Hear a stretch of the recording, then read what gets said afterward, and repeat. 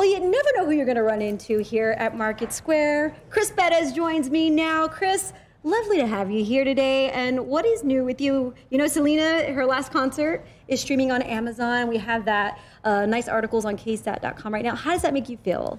It's an honor, first of all. Secondly, I think, I'm really excited that that's happening. I think her legacy in the music that is still going strong is nothing short of a miracle, but nobody deserves it more than her. She's a great person. So.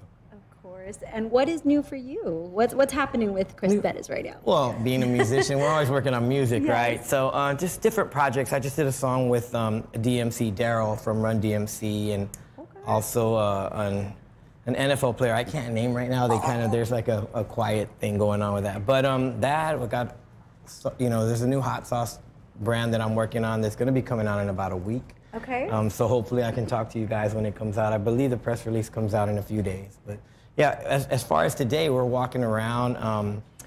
A friend of mine, Joel Heather, who was actually the keyboard player in Los Dinos.